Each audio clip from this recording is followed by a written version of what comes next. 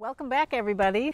Now we've come to the final video of our series, where we're going to put everything together. You've learned a lot about what habitat feature birds cue into in the forest, why they're important, which birds use what part of the forest. And now we're going to talk to Amanda about how do you take that information and put it together into a management plan. So Amanda, can you tell us a little bit about how that would happen? I'd be happy to do that, Sally. So a really good place to start is with the Forestry for Maine Birds guidebook. This nice thick book here is a guidebook for foresters managing woodlots with birds in mind. But if you're a really active landowner, you also might want to get your hands on a copy of it, because there's some really great information here about all the things that we've talked about today. The first thing I'd like to bring your attention to in terms of management plans is this handy trail map. I would do air quotes, but I can't right now. Handy trail map, which is on page 76 and 77 on managing forests with birds in mind. So how do you get from a handy habitat assessment to a forest management plan? I'll read you the basic steps, and we'll talk through it a little bit. First, we want to know, for you as a landowner, what are your goals and objectives? So that's where it starts. What do you care about on your land? Next, we want to assess the current habitat conditions. And again, your handy habitat assessment is a good place to start. Next, we want to think about what are the goals and objectives you have in light of what you actually have going on in the woods. And then we would talk about silvicultural systems that can help in you achieve your goals on your land. Silviculture is the art and science of forest management. There's a little bit of art and a little bit of science, and when you put it together, you can have forest bird habitat that is enhanced by timber harvesting and special treatments that happen on the ground. So silvicultural systems. And that goes hand in hand with the forest management plans. So again, we start with landowner goals and objectives, and then we have to understand what's going on the ground. What does it mean for forest bird habitat? Then we can make some goals and decisions and decide what silvicultural systems will help us achieve those goals. And that goes hand in hand with forest management planning. So to give you a little more detail on how we get from our handy habitat assessment to a forest management plan, all these things that we were talking about earlier with overstory, midstory, understory, live features, not live features, those are similar to what a forester would be assessing in a timber inventory. And in fact, all those handy assessments are paired with science. So in the Forestry for Maine Birds Forester's Guidebook, and also online at the Maine Audubon website, you can find a copy of the data form that pairs this. So just as a quick example, in terms of overstory, instead of just thinking, is there a lot, some, or not much, then we'd give you a little bit more detail about what are the tree species that are there. Is it more of a hardwood or softwood mix? Where's the canopy height? And then take notes about the canopy gaps and other features. There's some really good habitat assessment tools and a way to capture the data on this form. And once you've run your handy habitat assessment or your detailed data assessment a number of times, it goes really quickly. So it's something as a forester that you can add on to pretty easily to what you're already doing, the information you're already collecting in each stand.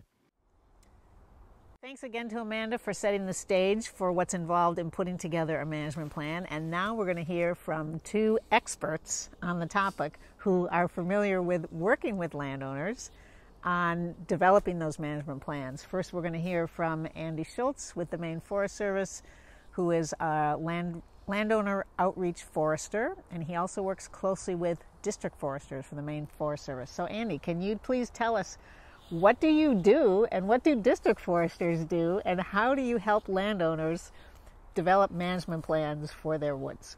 Okay.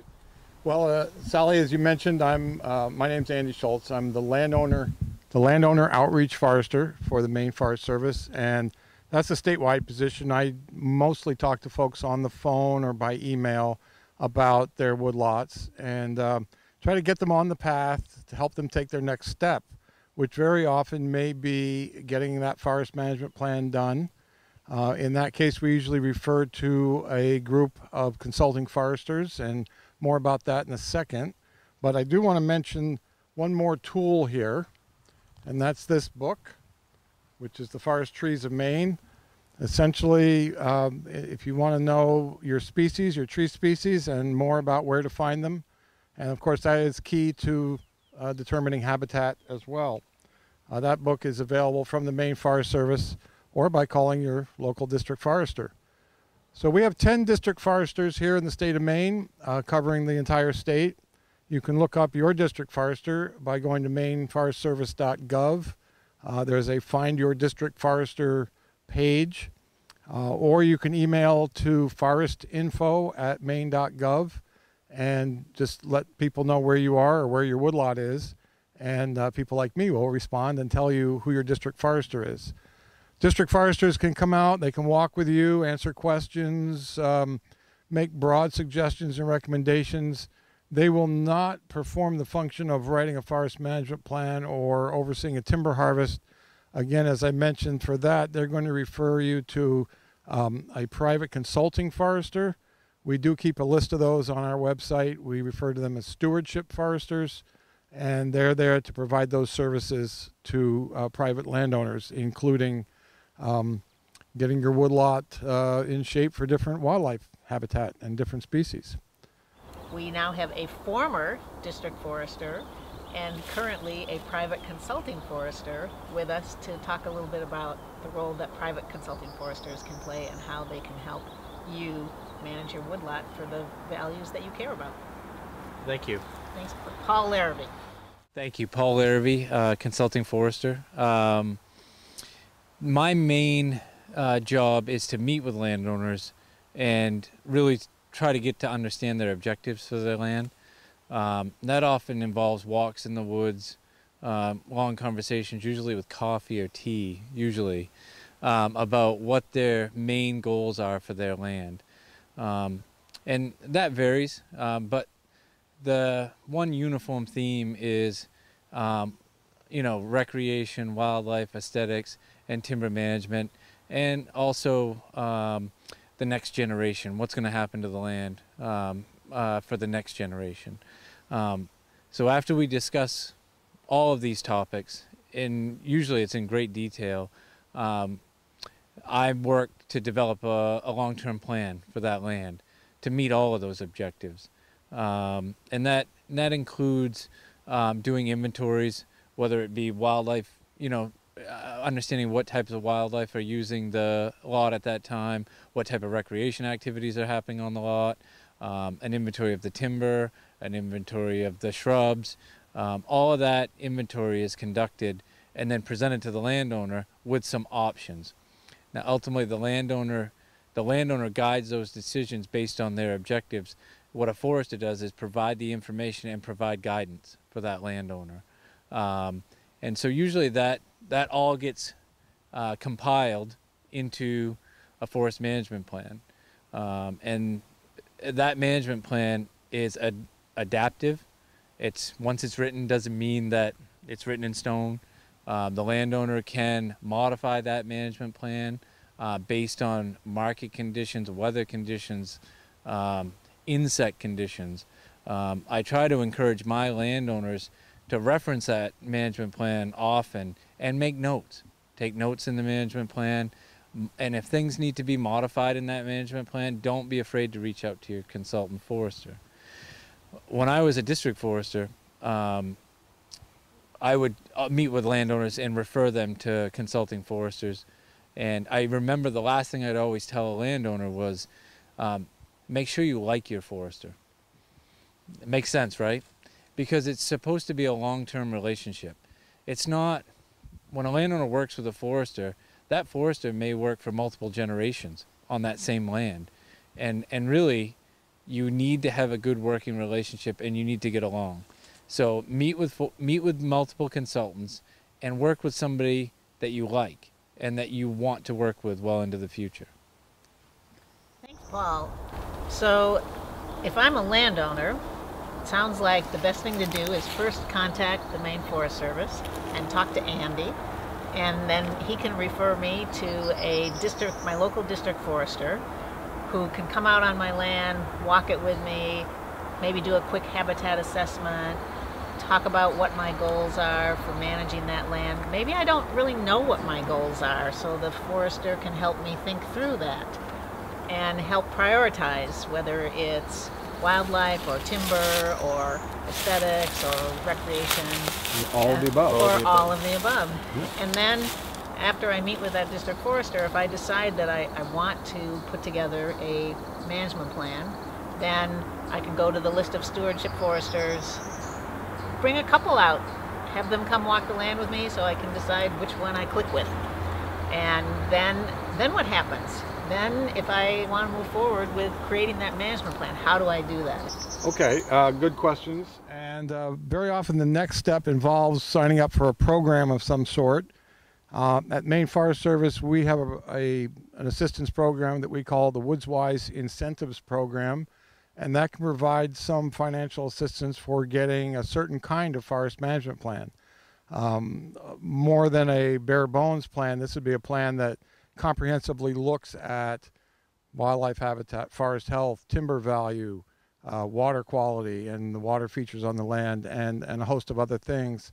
And as again I mentioned, there'd be some reimbursement for that. So it's what we used to call cost share program. There is also another organization called the Natural Resources Conservation Service, which is a federal branch of the USDA. It's a federal agency. They have offices around the state, and they can provide an array of financial and technical assistance as well through a program called the Environmental Quality Incentives Program, which can also help defray the cost of forest management plans. And beyond that, it can help with the cost of certain practices that have been recommended in the plan. So when you talk about what happens next, Sally, typically the plan is not the end of the story by any means. Whether you get it through a program or simply, pay your forester to write one for you, implementing the recommendations is really key. And if your desires have to do with wildlife habitat, creating those gaps, making sure that your large woody material remains, that you don't get too involved in cleaning up the forest. All of these things are part of what hopefully follows the plan and the recommendations. And then furthermore, you want to consider that this is not a one-time deal. It's kind of like get a plan, follow the plan, review the plan, amend the plan, update the plan, continue on and on. And typically you would update that plan at least every 10 years or so? 10 years is a good interval. Most of the programs that I mentioned, Woods-Wise and the environmental quality plans, get written for 10-year periods. That also coincides with a few other programs, such as the tree growth tax law. The point about plans is they really should be living documents, and there could be many things that happen within that 10 years that really makes sense to revisit. You could have a weather event, insect outbreak, something in your own personal life or your family's life that causes you to need to change course. So never really think of it as something that's just set in stone and done. And then, as Paul mentioned, don't be afraid to call back either your consulting forester, or sometimes this is another good place to call the district forester just for a check-in. So yeah, it's a continuing process. What we really at Maine Forest Service, one of our goals is to get woodland owners really engaged with their woods. So this involves working with professionals, it involves the planning, but as much as anything, it just involves getting out there, walking around, enjoying it, learning from it, and hopefully passing it on to your family members in the future. Yes, so there's a real legacy element here, not only for your family, but also for the forest. As we know, trees take a long time to grow. Right now we're in a much older forest than we were in earlier today, and if you look around, you can see there are many more big trees, taller trees. There's more vegetation at all layers of the forest. There's some really nice down woody material here, and the hummock and hollow floor, which is typical of a forest that hasn't been disturbed for a long time, and those are all features that take a long time to develop.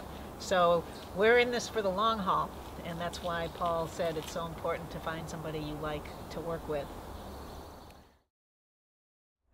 I hope you've enjoyed our little mini series of videos talking about our Forestry for Maine Birds program. We've tried to give you a brief introduction to the program. It's way more fun though if you can actually come out into the woods with us. And so once we're able to offer workshops again, we encourage you to join us in person. And we also encourage you to go to the Maine Audubon website.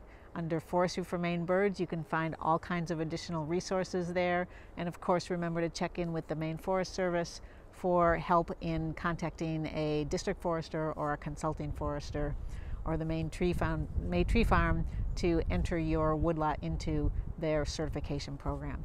If you have any questions, you can give me a call or email. My name again is Sally Stockwell, and that at Maine Audubon. That email is sstockwell@maineaudubon.org, and our website is just maineaudubon.org.